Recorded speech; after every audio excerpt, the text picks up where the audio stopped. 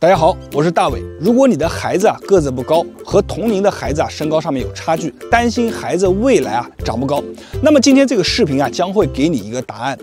我们的身高其实有2部分来组成。第一部分呢是源于咱们的遗传基因这个方面呢咱们改变不了。第二部分呢就是咱们的后天的一个干预。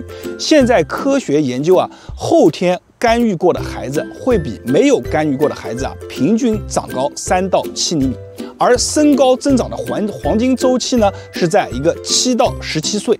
所以说，如果你的孩子是在这个年龄的范畴以内，那么是一个很好的时机去做一个干预。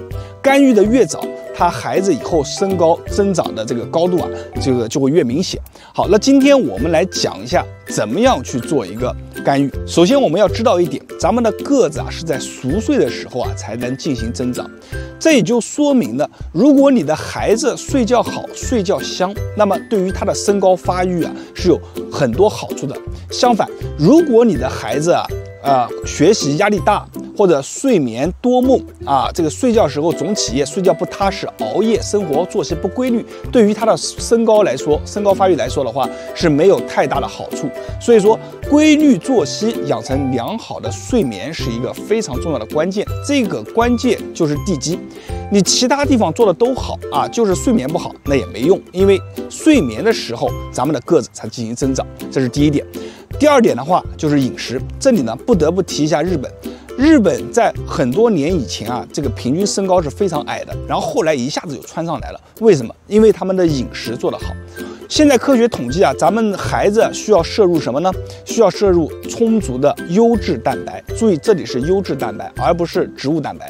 优质蛋白它必须要从比如说咱们的红肉、鱼、虾里面这个提取出来，所以优质蛋白很重要。我们建议的话，每天1到2个鸡蛋加1杯这个牛奶。牛奶可以补钙这个鸡蛋呢可以补充你的蛋白质，这可以作为早餐的一个必选项。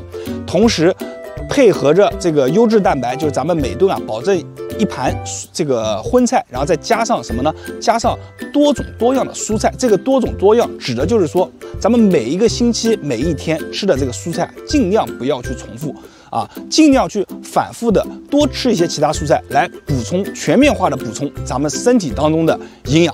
好。营养上面如果做足了功课，第3个就是什么？第3个就是运动科学上面显示运动过后的男孩和没有运动的男孩，他们的身高发育以及他们的这个骨骼的一个状态是完全有很大的区别的。所以说，这里推荐的运动是指咱们要做一些蹦跳类型的运动，比方说跳绳在咱们跳绳落地的瞬间，这个力量会通过咱们的小腿传到咱们的大腿，直至咱们的头顶它这个力量是反复在我们身体当中的过渡，在过渡的过程当中，它就可以充分的刺激咱们的骨骼结构。骨骼结构收到了这个刺激量，它就会进行一个增长。所以说，跳绳是一个好运动。其次就是什么？打球、打篮球。